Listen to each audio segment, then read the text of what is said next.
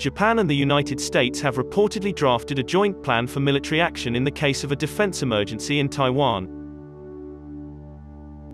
The joint plan would enable the U.S. Marine Corps to set up a temporary attack base along Japan's Nansei island chain and deploy troops in case Taiwan comes under attack. Located in the southwest, the island chain stretches from Kyushu, one of Japan's 4 main islands, to Taiwan. Japan would provide logistical support in the form of ammunition and fuel supplies.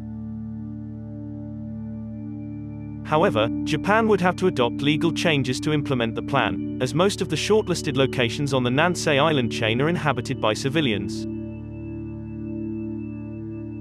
The two countries are expected to begin formalizing an operation plan during a 2+2 meeting in January. US President Joe Biden said in October that during his meeting with Chinese President Xi Jinping, they had both agreed to abide by the Taiwan Agreement. Therefore, this latest development is likely to anger China, which considers Taiwan to be part of its own territory. Recently, former Japanese Prime Minister Shinzo Abe warned China that a Taiwan emergency is a Japanese emergency, and that an invasion could be suicidal. Over the past few months, Taiwan has reported frequent and intimidatory incursions by Chinese warplanes into its air defense identification zone.